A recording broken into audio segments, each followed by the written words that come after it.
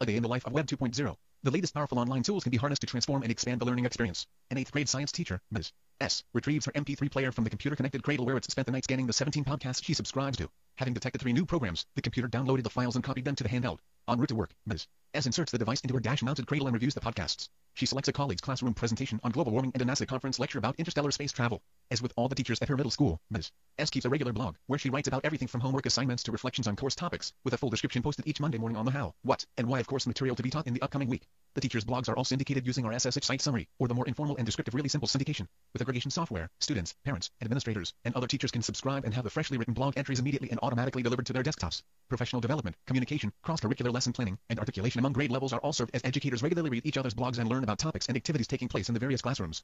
The Monday reports in particular enable them to benefit by sharing strategies and materials with colleagues who teach the same subject or those in other departments. For instance, Mr. K, a health and PE teacher, frequently finds ways of integrating science issues covered in Ms. S's classroom with his health topics. He knows that Ms. S will focus on genetics this week, and he will be teaching about disease next week, so he arranges for them to meet and discuss a combination assignment. In preparation for the meeting, Mr. K conducts a web search to find the most informative sites and adds the Center for Disease Control CDC to his social bookmarks. Meanwhile, social studies teacher Ms. L scans through sites tagged genetics in the school's social bookmark service. Her students may need quick access to them as they discuss genetic engineering current events during class. Mr. K's CDC site appears along with other genetics sites that have been saved and tagged. All assignments in Ms. L's class are turned in as blog entries, because she finds that their conversational nature encourages students to think and write in more depth than traditional formal essays or short answer assignments. Another advantage of receiving assignments in blog format is that both she and her students can subscribe, which means all of the kids' blogs appear in her aggregator, and students can reap the benefits of seeing each other's work.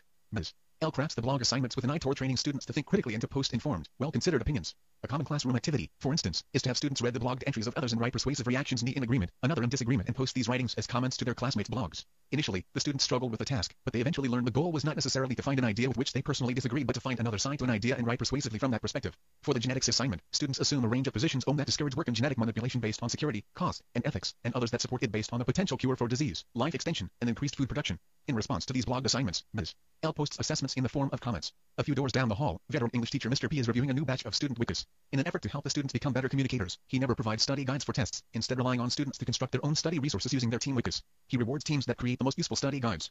Mr. P uses a wiki tool installed on the school's network. He devotes one part of the wiki site to general information and resources that he and the most accomplished students can edit. This part of the site serves as the class textbook. He also maintains other parts of the site for class teams, usually 4 students per team. These sections have their own passwords, and team members can log into their wikis and enter text, images, and links to audio and video files. Teams can also format their content in a variety of ways. Mr. P is able to track the number of unique views for each page so that he can measure and reward teams for producing the most useful communications.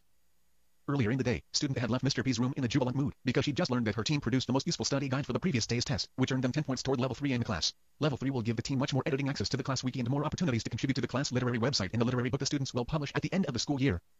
Mr. P begins adjusting the volume on the microphone that hangs from his classroom ceiling. Today's discussion about the grapes of wrath will be recorded and posted in an audio file as a class podcast, as are all significant class presentations and discussions. Students, parents, community members, and other educators subscribe to his podcast programs. In fact, on the other side of town, Mrs. B, the parent of one of Mr. P's students, is listening to a podcast classroom conversation about a science fiction short story the students recently read. She and other parents subscribe to the podcast so they can more easily engage their children in conversations about school.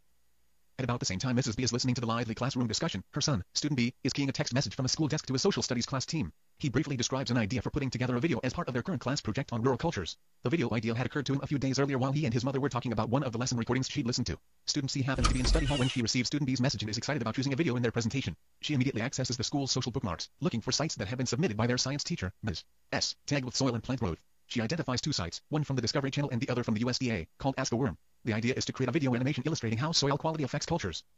As student C tags the sites for her team, school librarian Ms. J is conducting research on behalf of a new math teacher. She and the school tech facilitator both subscribe to all of the teacher's Monday report blogs. They use a shared spreadsheet to maintain an ongoing curriculum map of what's being taught in the school, based on the weekly updates. The librarian and tech facilitator use the map to support teachers by finding and identifying resources and strategies related to what they are teaching. Ms. J is using a blogging search engine to find some serious weblogs about mathematics so that the new teacher can include more practical applications in her current unit on real-world math. She finds several blogs, Galileo's Dilemma Math, Physics, and Chemistry, Dr. Katz's blog Engineering, and Biz Impresarial Entrepreneurship. The librarian then adds the 3 blogs to the school's social bookmarks and tags them for the meeting that she has just noted on the school's collaborative social calendar. Meanwhile, the principal is also looking at the school calendar. She is finishing up a weekly blog entry that describes happenings at the school for the next 7 days, including 2 class podcasts, a band concert also to be podcasted, a guest speaker, an interesting lesson about ancient civilizations, and a PTO meeting. The administrator subscribes to and scans all of the teacher's Monday report blogs for material to include in her weekly report. She always posts the blog entry by the end of the day on Monday, which is read not only by parents but also by educators at other schools, district leaders, and people from other parts of the community and country.